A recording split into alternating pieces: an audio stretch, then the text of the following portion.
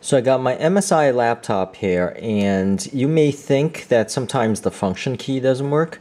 So I want to show you what to do with the function key. So you'll notice the function key is right there, but sometimes when I'm pushing the function key, so I want to, for example, I want to turn off the backlit, and I'm doing the function key and pushing this, and it doesn't seem to work. Or I'm doing the volume, and it doesn't seem to work. So the trick is, if you zoom in to these keys, you'll notice with the escape key, there's a FN function key there. You know, function to make it active. So what you have to do first is you have to push the function key and escape. So I'm pushing the function key and escape here, and you'll notice after that there is a dot in the corner of the escape key that lights up. So right there, that's lit up.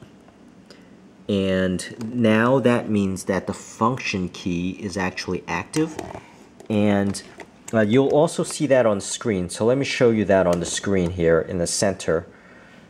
And also, if now I push the function key and also the volume, it works now. So if I move the volume up, you'll notice now it works. If I move the volume down, you know, it also appears now. And if I actually mute, it also works. Now if I do the screen brightness, now it also works. You know, and if I make it brighter, the function key works now. So the trick is to have this FN and the escape to activate the function key.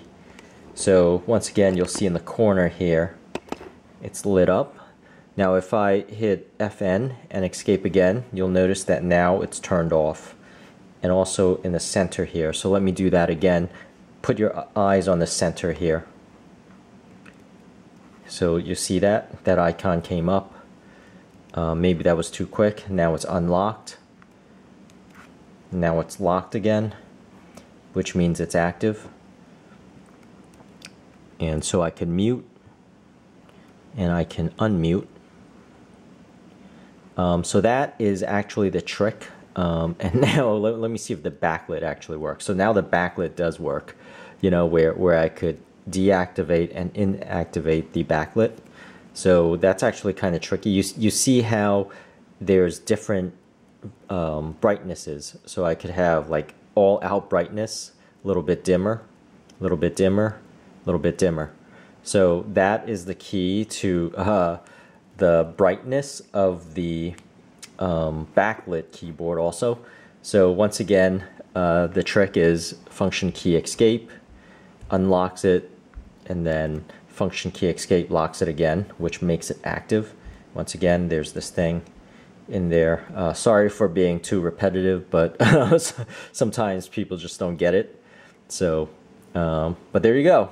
Hope this helps, and please subscribe, and thank you so much for watching.